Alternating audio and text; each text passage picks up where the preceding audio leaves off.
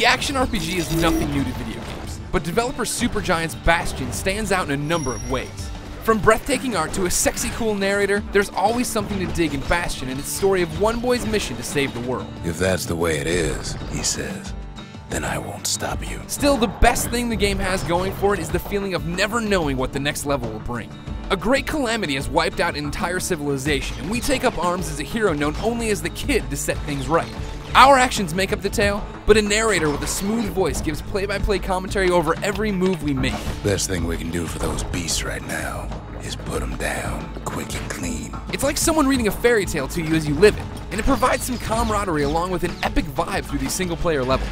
The visuals are a stunning mix of watercolor-style paintings and stained glass coloring that really pops as the world forms under the Kid's feet, and latter levels push the color palette into really interesting territory. Levels are short, but they feel meaty thanks to the fact that each one is decked out with interesting enemies, environmental hazards, and tons of hidden loot. While the narration is cool, the story is just kind of there. A touching moment or two will pop up, but Bastion is basically about smashing, leveling, and listening. Bastion seemed like just another action RPG to me for the first few levels. It was beautiful and clever, but as I ran around attacking monsters with one of my two weapons and blocking with my shield, I wasn't blown away. Then, the game started revealing itself to me. I discovered idols to defeat and then used to make my game tougher and more rewarding.